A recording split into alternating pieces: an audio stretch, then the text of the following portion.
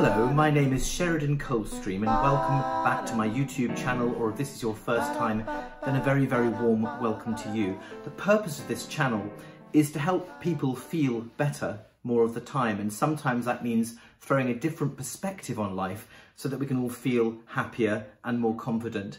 And sometimes that might include dealing with mental health issues and things that hold us back so much in life. And today's video is all about the return to normality. And by that, I mean the return to normality or new normal after a pandemic. Here we are in the UK after over a year of restrictions. And we're being told now that restrictions are being lifted and we can go and have a drink in the garden with our friends, and things are due to open up further in the next few weeks. And in some ways, this is very exciting. Hey, we can return to normal again. Wow, that's so cool. And yet, we're looking at normality as though it's kind of heaven or some kind of ideal, whereas all we're actually talking about is returning to a so-called normal life. And I think this is creating, other than the positives and the excitement, is actually creating a certain amount of anxiety. And one of the things it's creating is a kind of worry that we won't be able to get back the energy we had before. So the little bit of socializing that some of us have already done is proving far more tiring than it did before. Now, I'm confident we can all get that back, and that's just a question of forming new habits and doing a bit more socializing and getting our stamina back so we can get back out there and enjoy ourselves more often. But I worry about older people perhaps in their 80s or 90s who've, like all of us, they've reduced their life down to a much slower and spaced out thing. And whereas we may all bounce back, the hope is that they will be able to do the same, and that they won't somehow have aged more than normal during this last year, and therefore find it harder to find that energy to do things and still find joy in life. I think there's a fear for many of us that we'll be running around like mad things, chasing our tails, trying to please too many people too much of the time. And that in itself, of course, is a worrying thought that we didn't really have to do during the lockdown. I think for many, their work was reduced during this last year, and the idea of going back to full-time work with more responsibility and, of course, more stress that goes with that is a worrying factor, combined with, of course, having the energy to actually sustain and maintain that when for a year or so we haven't had to do that. I think something that no one had to worry about during lockdowns was FOMO, or the fear of missing out. Because one thing COVID-19 was an equaliser. We were all locked down with restrictions, and people we couldn't see, and friends we couldn't meet, and parties we couldn't go to. So in some ways, there was less to be jealous of or envious about.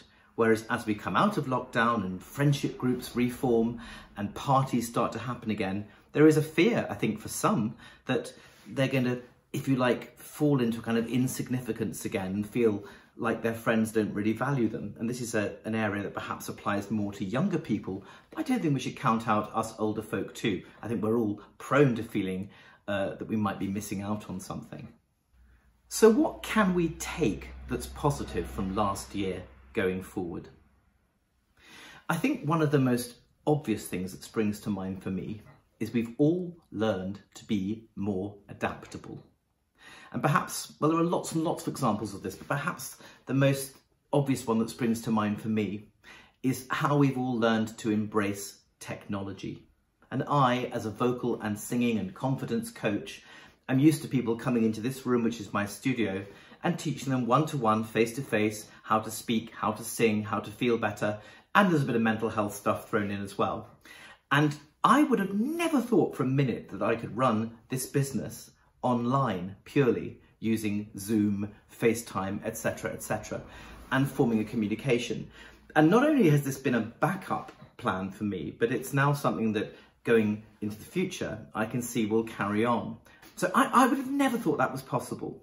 And I don't know what the exact statistics are, but I'm told that we have gained at least 5 years in our developing of abilities in all things IT and computer related. So because we've all had to jump online and learn to do things we'd never done before in many cases, we've advanced ourselves by at least 5 years further than we would if we hadn't had a pandemic. I think something else we've learned is that not that many things matter very much. I think one of the things that matters most is our friends and our family, and perhaps the appreciation of small things. I think we've all gone for more walks, more lovely walks in the country, and you appreciate things like a beautiful clear sky, a fantastic handsome tree, or maybe even just a clod of earth or a small flower. And we have time to notice and appreciate these things and realise that maybe these things offer us more real value, especially our relationships with the people we love, than the acquisition of wealth, the desire for promotion, the need to feel important, famous, or successful, which are things that I think we can get really caught in a kind of trap of wanting to feel super significant, because that gives us an adrenaline rush, a rush of dopamine, which is that feel-good thing that runs through us. And actually, we can run our lives like this, spinning around like mad things, sometimes achieving those things, but they're not making us feel the way we would actually choose to feel. So again, perhaps we're talking about a more desirable state. I think the buzzword these days is mindfulness, which I think in its simplest state just means the ability to stop, breathe, notice, focus, breathe, and appreciate. And we've all had more time to do that. Having said all that, we do want to look forward to the future. There is this thing called balance, that ever so elusive state where we get everything just aligned properly. Really hard to achieve, as I say, probably actually elusive. But I look forward to a day when I can go up to London and I can wander the bustling streets of Regent Street and Oxford Street and shop, and then go to Covent Garden and grab a coffee from somewhere and sit and watch a juggler or a street musician before piling into a crowded bar. Gosh, I look forward to a crowded bar, and buying a beer, a glass of wine or a cocktail before going to see a show in the West End, maybe a musical or a really good play. Then after that, ending up in Chinatown for a slap-up Chinese without worrying about how close I am to other people, without having to wear a mask the whole time. And I really, really look forward to these things. So it is a question of balance, but I hope going forwards we can retain a sense of balance, of the important things in life, that we don't have to rush around like mad things trying to please everybody and keep that one going forever, because it's not helpful to our mental states, and there are other things that are far more important. There are some things I'm pretty confident about. I think as we come out of lockdown, as we return to normality, I think the economy will probably bounce back at a record speed.